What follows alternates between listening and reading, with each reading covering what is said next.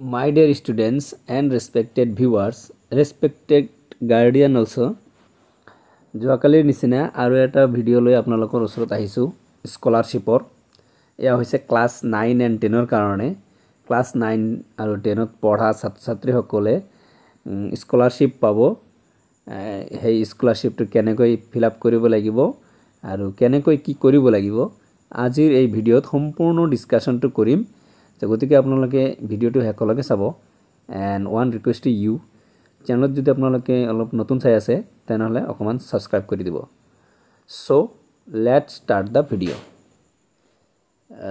My dear students, extension of that's for pre matric scholarship.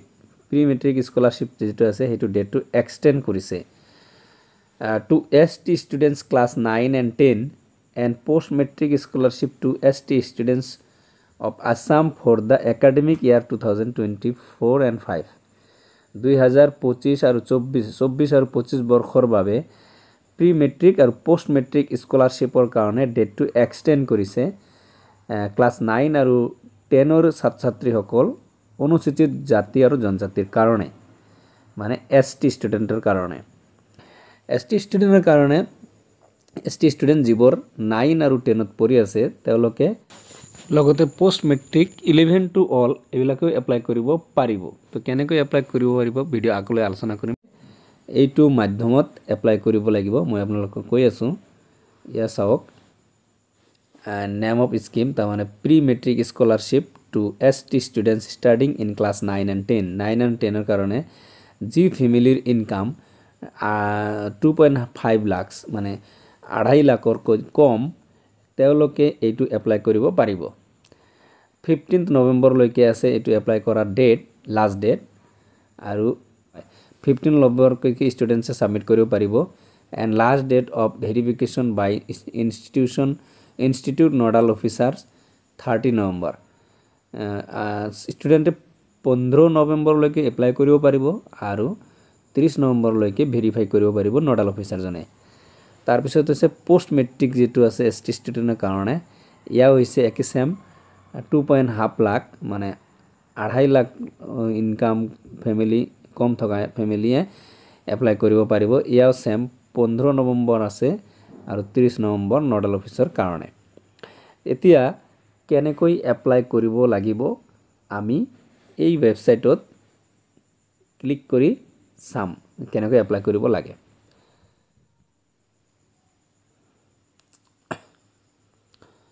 My dear students, এয়া হৈছে national scholarship gov.in প্ৰফাইলৰ এইটো হৈছে official পেজটো। এই পেজত ক্লিক কৰিলে হ'ল।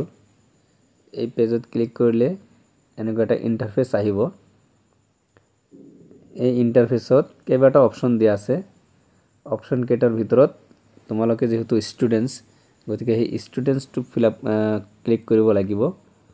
ষ্টুডেণ্টছৰ ক্লিক কৰিলে লগে লগে এনেকুৱা এটা ইণ্টাৰফেচ দিব, য'ত আগৰ পৰা যদি তোমালোকে ৰেজিষ্ট্ৰেশ্যন কৰি থাকা তেতিয়াহ'লে ইয়াতে লগ ইন আৰু পিন নম্বৰ বিচাৰিব। যদি তোমালোকে আগৰ পৰাই হৈছে ওৱান টাইম ৰেজিষ্টাৰ কাৰণে OTR নাম দিছে, এইটো একবাৰে ৰেজিষ্ট্ৰেশ্যন হ'ব, বাৰ নহ'ব। তো OTR নাথাকিলে তেতিয়াহ'লে ৰেজিষ্টাৰ কৰিব লাগিব। ইয়াতে এই লগ ইনত ক্লিক কৰিলেও ৰেজিষ্টাৰ কৰিব পাৰি। তাৰপিছত ইয়াতে ক্লিক কৰিলে এনেকুৱা এটা ইণ্টাৰফেচ আহিব। ইয়াতে চোৱা, এইটো one time register OTR password এইটো যদি কোনোবাই কৰি থাকে সেইটোৰ কাৰণে, আৰু যিবিলাকে কৰা নাই ইয়াতে আহিব ৰেজিষ্টাৰ। এই ৰেজিষ্টাৰত ক্লিক কৰিলে হ'ল, ৰেজিষ্টাৰ কৰিব পাৰিবা।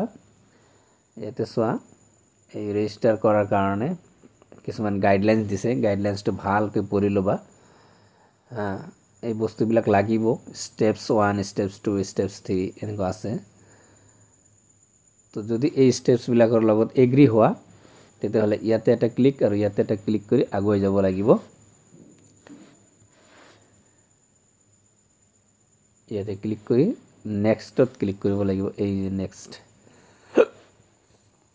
নেক্সটত ক্লিক কৰিলে পেজটো খোল খাব।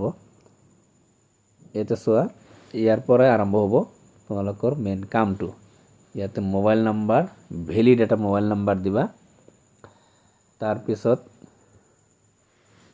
এই মোবাইলত এই মোবাইল নাম্বাৰটো দিয়া ইয়াতে গেট ওটিপি ক্লিক কৰিলে সেই মোবাইলটোত এটা ওটিপি আহিব ওটিপি টো ইয়াতে বহাই দিব লাগিব ইয়াতে ওটিপি টো বহাই দিলে নেক্সট যেটো পেষ্ট ওটিপি বহাই ইয়াতে এটা ক্যাপচা এই ক্যাপচাটো ইয়াতে বহাই দিব লাগিব ক্যাপচাটো বহাই ইয়াতে ভেৰিফাই কৰিব লাগিব এই ভেৰিফাইত ক্লিক কৰিলে এটা পেজ খোল খাব এই পেজটোত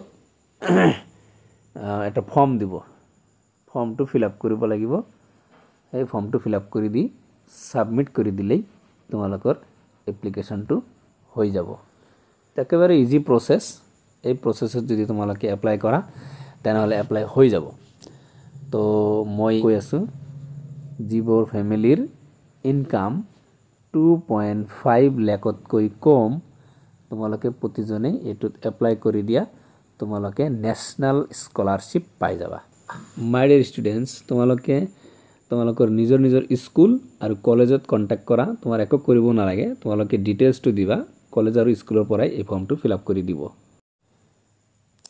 সো এইটো আছিল আজিৰ ভিডিওটো ভাল লাগিলে লাইক কৰি দিবা মই এনেকুৱা ধৰণৰ ইনফৰমেটিভ ভিডিও বনাই থাকো গতিকে ভিডিওটো শেয়াৰো কৰি দিবা আৰু চেনেলত নতুন হলে সাবস্ক্ৰাইব কৰিবলৈ নাপাহৰিবা মই এনেকুৱা ধৰণৰ ইনফৰমেটিভ ভিডিও বনাই থাকো